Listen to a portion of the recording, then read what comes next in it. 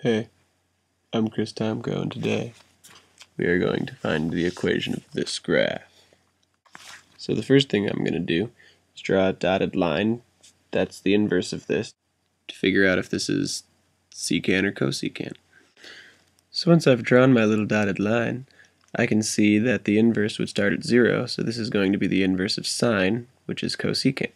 The next thing I'm going to figure out is the A value. Now, I know it's going to be negative because sine usually would go to a maximum first, but since it's going to a negative first, I know it's going to be a negative number.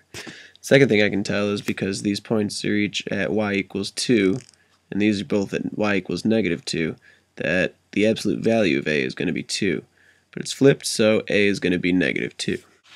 And now all I have to do is set the period equal to 2 pi over b.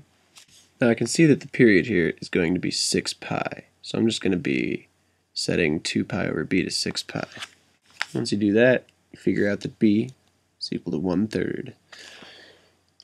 So that means that this equation is -2 cosecant x over 3.